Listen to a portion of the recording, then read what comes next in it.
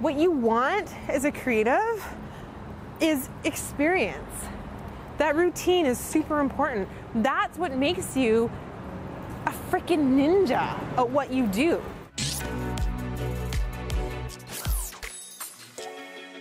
Good morning. It's Wednesday morning. I decided that I wanted to shoot a day in the life today because it's been a hot minute since I've done that. So you guys are going to come into the office with me today. I kind of am excited that I'm starting this day in the life back in the car. This is my favorite way to start a day in the life. I just get to dump what's on my mind before I get into the office. You guys are going to come, you're going to see part of the shit show I was just talking about. I'm just saying that's one of the things that's the hardest thing about interior design is that it is such a deadline-based business. Every single time a project goes into construction, people saying like, if I don't get the doors and windows shop drawings reviewed, I can't get the guy in to measure and I can't finish drywalling and I need to do this now. And imagine what that's like when you're juggling 4, 5, 6, 8, 10, 16 projects sometimes, and you've got all of this pressure. And that's why interior designers burn out all the time, because they can't handle the pressure and they can't handle all the deadlines. And it's also a very thankless job. Not that I expect to be like thanked or kudos or all of that stuff, but you're not just going, oh, I had a beautiful Sunday and the sun is out, and imagine if we did this and this and that and the creative juices are flowing. It's not like that. It's like you sign a project on Monday morning and you're expected to deliver on creativity by Friday. So you're having to be creative on demand, and then you have a ton of pressure to execute. It doesn't go away, it stays the same, and that's a very difficult aspect of the job. What I was just thinking right then and there is I'm like, I gotta forward the architect's email to Kelsey so that she can review the shop drawings. I gotta forward the millwork drawings from the architect to Kelsey so that she can review it. I have to pass along an engineer to Christy so that she can touch base with him about lighting plans. Because if I go into my next meeting and I'm tied up for an hour and a half, then we basically lose the whole morning. That is the sense of urgency. It's insane. It cannot wait another hour and a half. It has to happen now.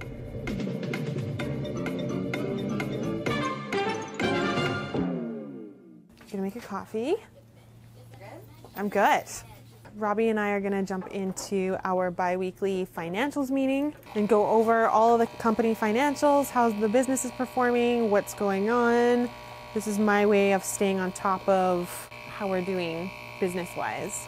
Christy, you did a really good job yesterday. So we went into a meeting yesterday for a new project, not a new client, and we're designing 98 units in 2 buildings, rental condos.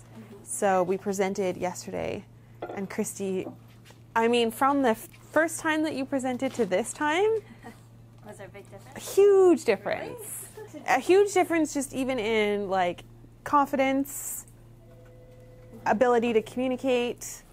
Okay, one moment, please. Okay, we gotta go anyways. But I can give you some tips if you want some. Yeah, okay. Yeah, that'd be great. Okay, cool.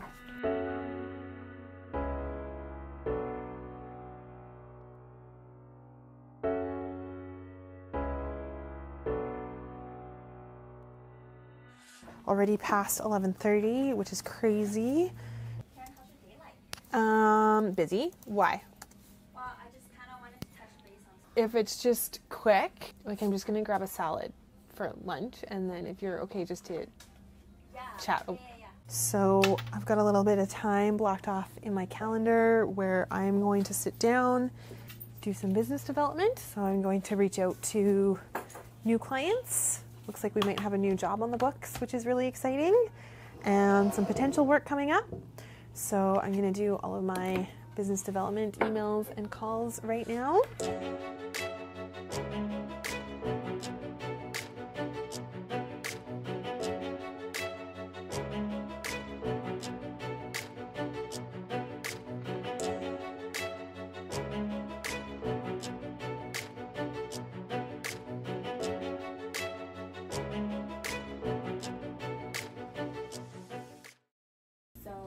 She wants to push that meeting. I'm thinking for doing it the Thursday because you're going to be out of town Monday, Tuesday.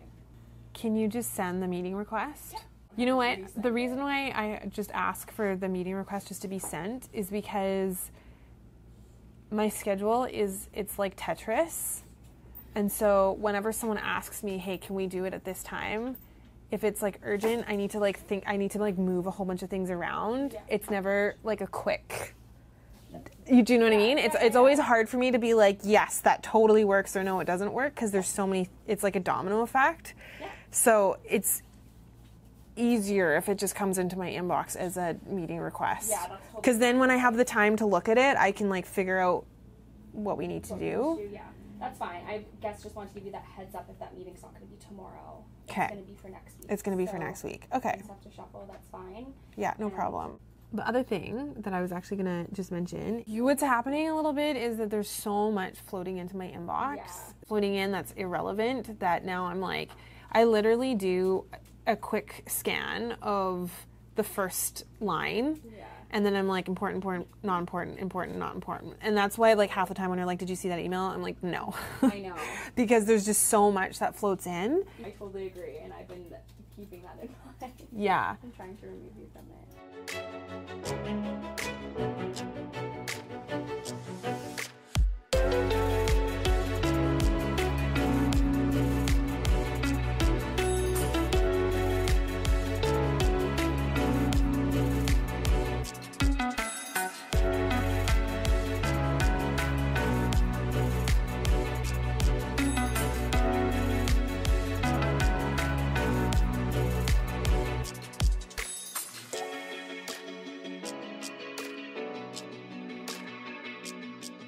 I'm at that stage in a project where, so normally all the really good projects, I'll get to a stage where I'm like, oh my God, I hate it. I hate all the decisions we made. This is terrible.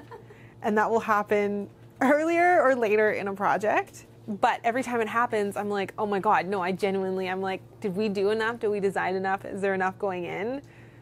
But I'm sure once it's done, hopefully that's just indicative that it's gonna be awesome.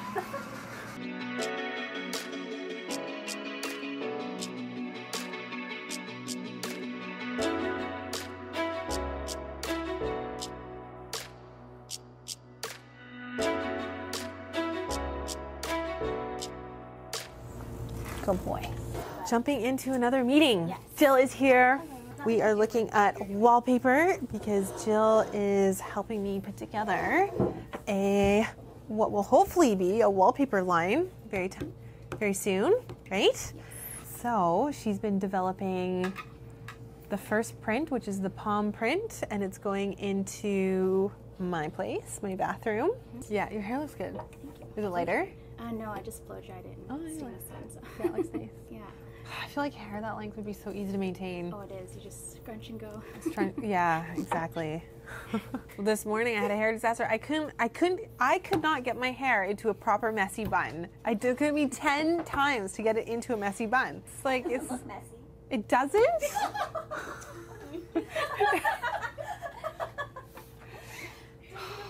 It doesn't even look messy.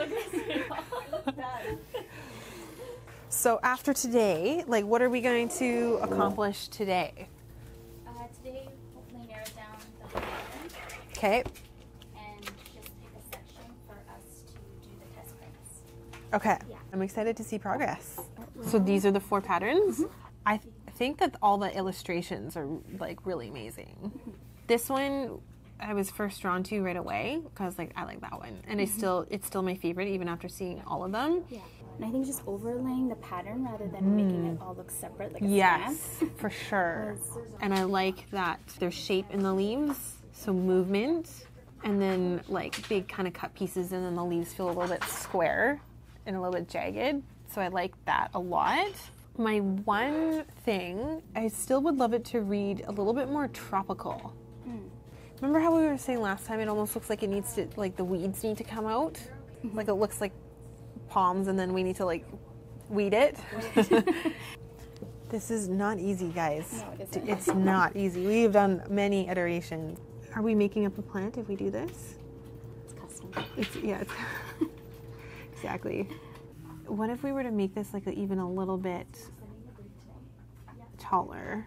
Because I like things that look a little like quirky or a little odd. I feel like it's charming if it's kind of not perfect. But before we move on, so we're gonna do a little bit taller branches, fuller leaves, more trunk-like, less weed-like, and then quirky. I wonder if it's a matter of even just changing some of the leaves so they are more fuller in the way they're falling. Like even that already looks more palm-like. You know how like some are lifting, some are falling, some are on the right, some are on the left. So there's a nice sense of like balance to it, which I think is great. But I think if we can make it a little bit more, I don't know why I keep doing that. It's like a dance move. Flowy? The Karin Bohn. It's part of the process. It is. It's part of the process. Part of the artistic process. Is that good feedback? Is that enough feedback? Yeah. Yeah? No worries.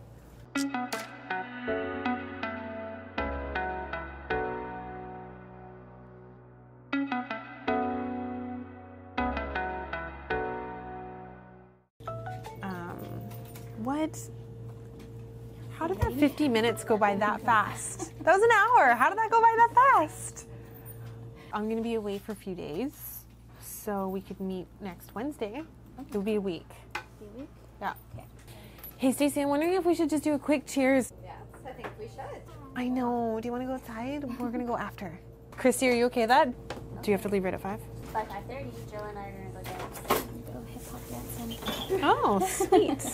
Well, you know what? You learned a new move today. 5, 6, 7, 8. You just sit and you just move. Those are big milestones. Yeah. Right? For your dance move? I'm like, yeah, I guess so. You haven't had a dance move. To celebrate 1 year. I cannot believe how fast that's gone by. We're in the office. Stacy behind me is opening a bottle of champagne. That's actually the only time you're ever on my social media is when you're. That's actually a really good point. So we're celebrating 2 one-year work anniversaries. Christy has been here for officially 1 year as of yesterday. And Diane officially 1 year on Saturday too. Yes. I love that. Yeah. Celebrating. That's cute though. Cheers. Cheers. Cheers. Cheers. Cheers. Congrats, you guys. 1 year. Holy smokes. Cheers. Yeah. Yes. Sweet.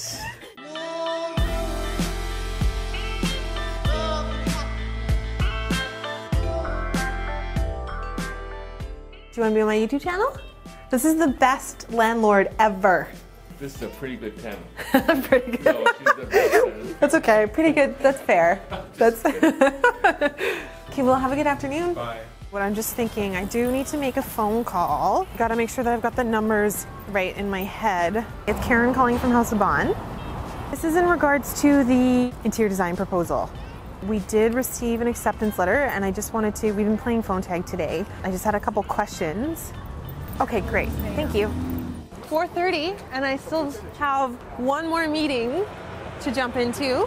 What's been on my mind is the idea of doing what you love and what that means, what that actually means. I think today people have this idea that you're going to be able to find your passion and do your passion, and you're going to be able to do that every day, all day long, and life is going to be amazing, and work is going to be amazing, and you're never going to get bored. You're never going to do anything that you don't want to do. You're just going to do what you love. And my opinion on that is that's kind of false. It's kind of false. That's my opinion. It's just my opinion. You might think something else. But as an example, Marie Forleo, I don't know if any of you guys watch her. She has an amazing YouTube channel. Her channel is all about serving other people, helping them build their business and a life that they love. That's her tagline. We will link her in the description box in case you are interested in checking out her channel. I highly recommend it. It's her view that it doesn't matter what you do or how much you're doing what you love, there's still a certain amount of shit sandwich that you are going to have to eat in order to do what you love. Hi. Ooh. Ooh. Esther. Do I want to have to answer the hundreds of emails that float into my inbox every day? No. Do I want to write proposals every other day? Not really. Do I want to do HR meetings? No. Do I want to go from meeting to meeting to meeting to meeting without any breathing room? No, not really. But I do it because I love my company, I love what I'm building, I love my team, I love the work that we do, and there's a certain amount of shit that I have to do in order to make that happen, and that's just the reality. So I don't know if any of you guys are ever getting bummed out about, you know, not loving every single part of your day, but the one thing I want to say is that is completely normal. What is it? Do you want it? Do you want it?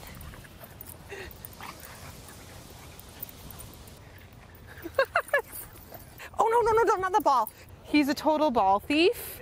If he comes by, will you just grab his collar? This might just take me a few minutes, but it doesn't look like you guys are in a hurry to go anywhere, so it'll totally happen. Yes! Yes! Thank you. Oscar, what's this? You want a treat? Thanks for the treat. Have a good afternoon. One more? Okay. Another reason why I've changed to sneakers. Gotta be able to move. Gotta be able to chase my dog. I was watching a clip of Oprah. I want you guys to hear this. Not coming from me, coming from Oprah. Like the Oprah. The Oprah. And she was saying, are you gonna get bored with your job? Yes. Are you gonna feel restless? Yes. Are you gonna love every second of it? No. You need to know this. Your job is not always going to fulfill you. There will be some days that you just might be bored. Other days, you may not feel like going to work at all. Go anyway. And remember that your job is not who you are. It's just what you're doing on the way to who you will become. I believe is really embrace the boredom, so to speak. Embrace the routine.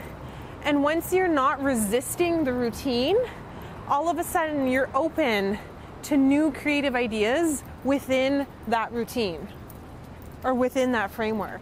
And I feel like that's where the magic happens, because what you want as a creative is experience.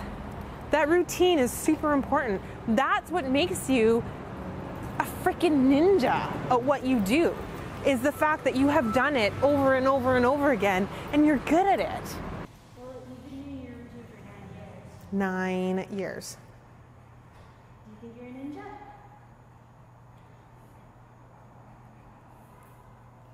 Well, yeah, I'm a ninja.